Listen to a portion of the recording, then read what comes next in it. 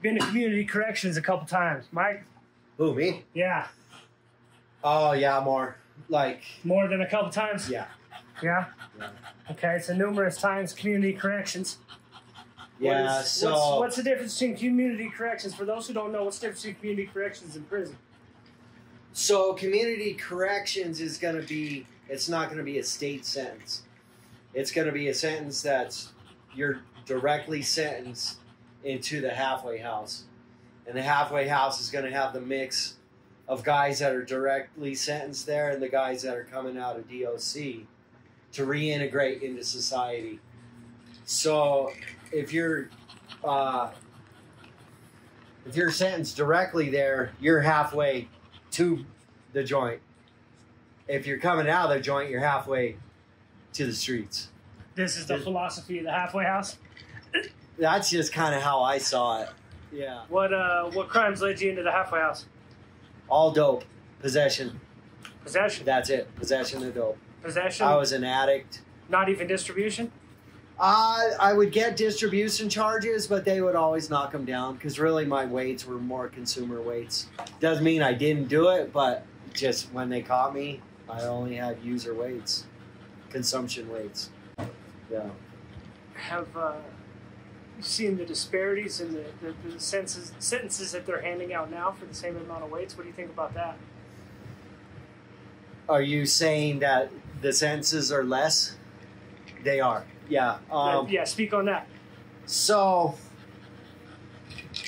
yeah, I kind of have a mixed emotion about that because really, I feel like, honestly, the government was handing out big sentences really for maybe to fill the prisons on little amounts of whatever substances, illicit substances. But I think it's cool that they're not handing out such big sentences. I think it's good as long as they're doing whatever, like a public service, which I don't know they are.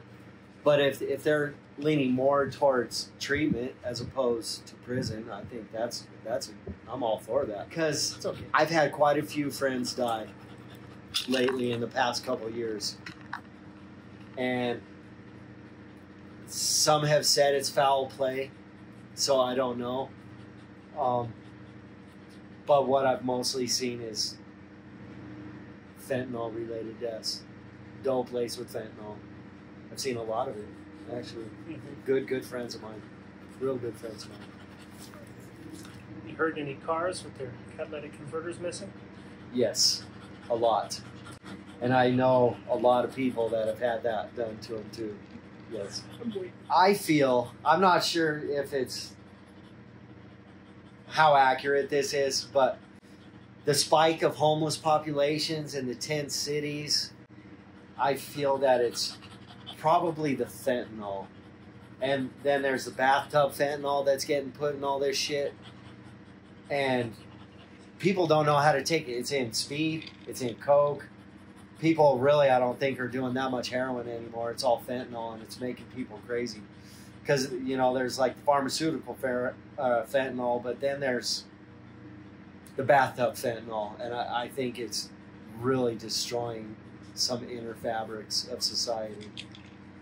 I hurt my knee about a month ago. Okay. That's long. 3 months ago, maybe. I hurt my knee. I slipped getting in the pool. Cracked my knee real good. And so I said, well, I'll go get some Percocet from the homies. Uh-huh. So I went and talked to him. I said, let me get some Percocet or some Vicodin. He said, I ain't got none of that. I said, none. I said, really? Nothing. I said, even if I pay like $5 a pill or something like that, you know what I mean? We don't have it. He said, I got fentanyl. Is that it? That's it. They got these blue pills. He goes, that's all we got? Yeah. He's like, I'm sorry. I was like, you can't get it anywhere, even some Oxy or something. He's like, nope. Wow. Okay. So that's where we're at now. And these are people who, honestly, we grew up dealing other stuff. He's like, I don't even want to deal this shit. He's like, but everybody's on it. Yeah. He's like, why wouldn't I?